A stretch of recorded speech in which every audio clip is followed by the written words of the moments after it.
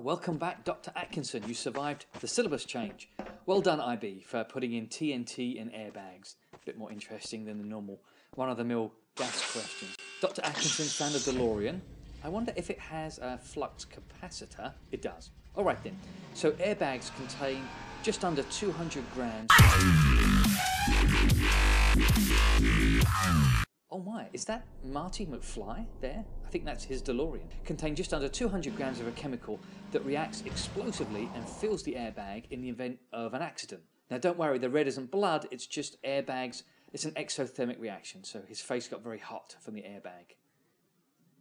Dr. Atkinson's looking for assistance. Yes, why not a flare gun? Oh, it's red, just like lithium, the line spectra of lithium. TNT burns with a black smoke. Oh, is that it? I was hoping it would be a bit bigger than that, Thornley. Okay, that's more like it. Yes, there's a distinctive black smoke of TNT, particulate solid carbon. All right, less of this silliness. Let's get on with some stoichiometry. So let's look at airbag chemistry first. NaN3 is sodium azide. You don't need to learn that name. And it produces lots of nitrogen gas to fill the airbag.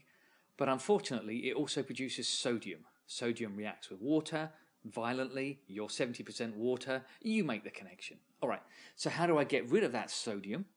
Well, the sodium goes into a second equation where it reacts with potassium nitrate to make sodium oxide and potassium oxide. These are less dangerous than sodium, but they're still very, very basic. Oh, and a little bit of extra nitrogen to inflate the bag.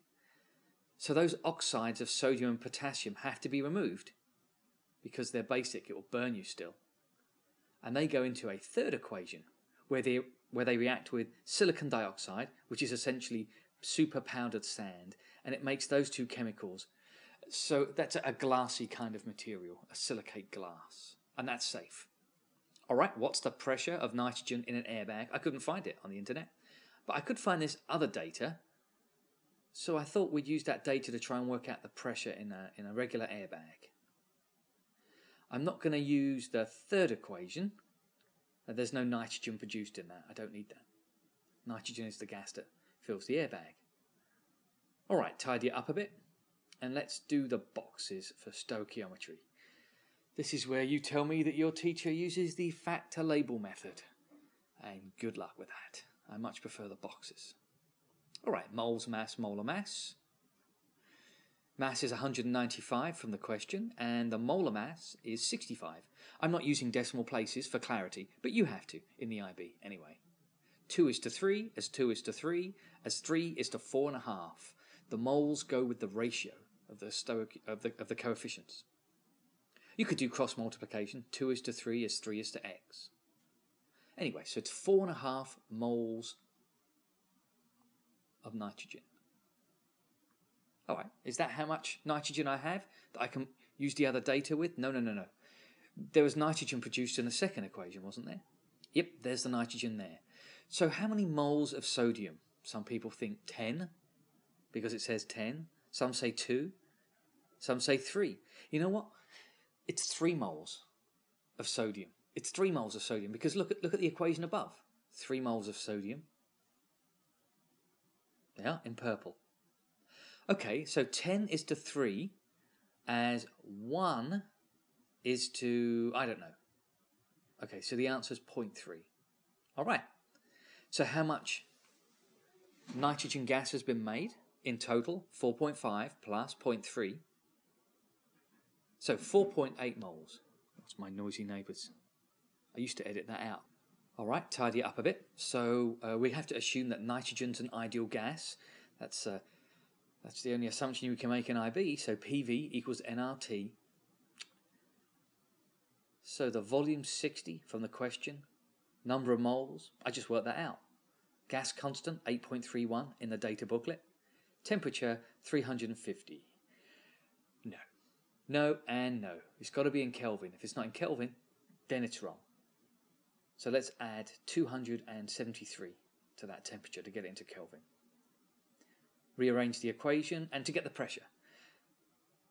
So the pressure is going to be 414 kilopascals or 410 kilopascals because there's 2 sig figs in the question. That seems about right.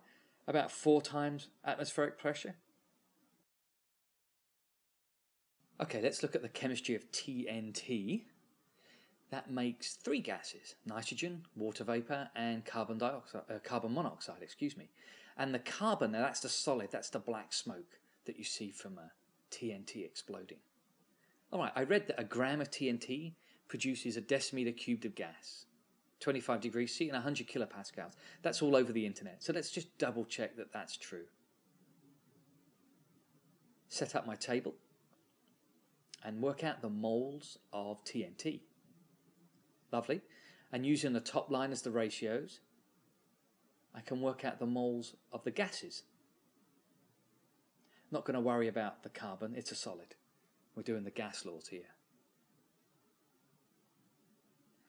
Alrighty, so again, assuming it's an ideal gas, PV equals nRT, I want to check the volume. So it's going to be, volume is nRT over P. Let's put the numbers in. Number of moles of gas, well, it's the sum of those 3. Multiply by the gas constant. Temperature in Kelvin. And divide by 100 kilopascals. That comes out at 0.81 decimeters cubed. That's about right, isn't it? Yeah, so a gram makes about a decimeter cubed. Okay. At college, I made DNT.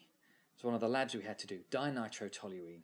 And people were tempted to try for the trinitrotoluene, but our lab technician told us that people make explosives just once.